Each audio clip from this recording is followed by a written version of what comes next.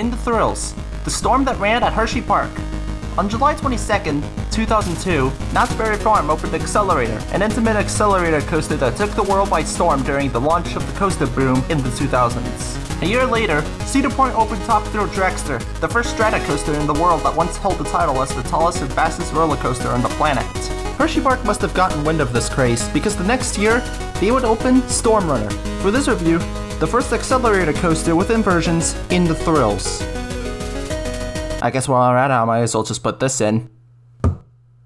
This is what you came for, isn't it? Okay, fine, on with the review!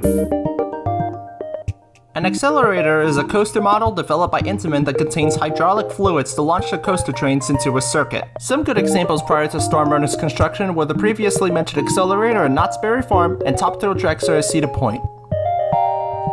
Both of which can't catch a break! Yeah, Storm Runner ain't any better either! Unlike Accelerator and Curbster, Storm Runner had inversions. 3 of them actually, more on that later. Storm Runner also had a dual loading station, which is the reason why I was able to get a walk-on this ride. Okay, besides that, moving on. The layout goes as follows.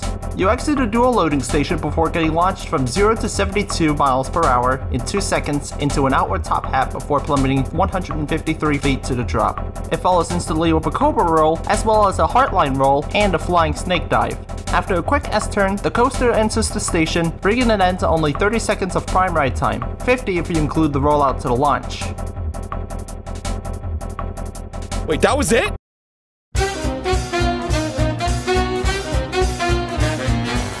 Like I said, the ride was a walk-on for me since we got pretty early into the park on the second day, before it got overcrowded. And I have to say, this ride is pretty intense for what I know. Although I haven't ridden Skyrush since it was closed for the season because of cable snap, Storm Runner well made up for it for the loss of Skyrush. This ride is very forceful at times, and this is coming from someone who hasn't ridden Unreliable Dragster at Valley Point. You also get these 2 unique inversions for the price of 1. The Cobra Roll, which is similar to a bit of a Sidewinder, while the Flying Snake Dive actually sounds like a very fun inversion to recreate in Planet Coaster. The other's a Heartline Roll. Overall, I was looking forward to riding Storm Runner since Skyrush was closed. The coaster was able to meet my expectations, as well as adding in something new to the table to help it stand out. Please ride it. Best ride in the park. Get in before the lines clock up or if an actual storm is coming. Anyway, you've reached the final brick run. Thanks for being in the thrills of Storm Runner, and enjoy the rest of your day on YouTube. By the way, the ride contradicts itself because the ride isn't open during a storm. I love false advertising.